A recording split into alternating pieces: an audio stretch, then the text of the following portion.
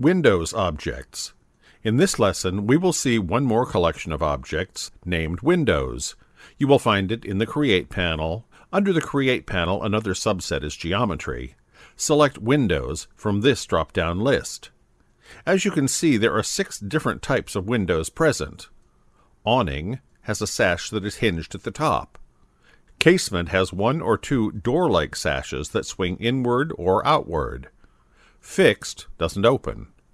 Pivoted pivots at the center of its sash, either vertically or horizontally. Projected has 3 sashes, 2 of which open like awnings in opposite directions.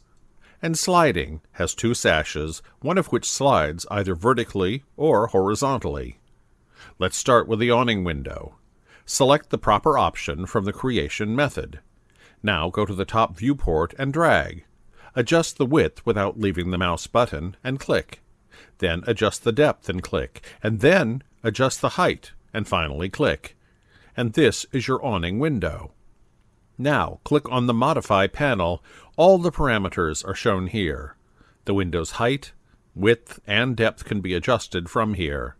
The frame's horizontal width, vertical width, and thickness can also be adjusted. Glazing thickness will give thickness of window glass. Rails and panels' width and number of panels can be fixed here. You can adjust the percentage of the window's opening. For casement, fixed, pivoted, projected, and sliding windows, the same procedure can be followed. So try other windows as well, and use them in your architectural model.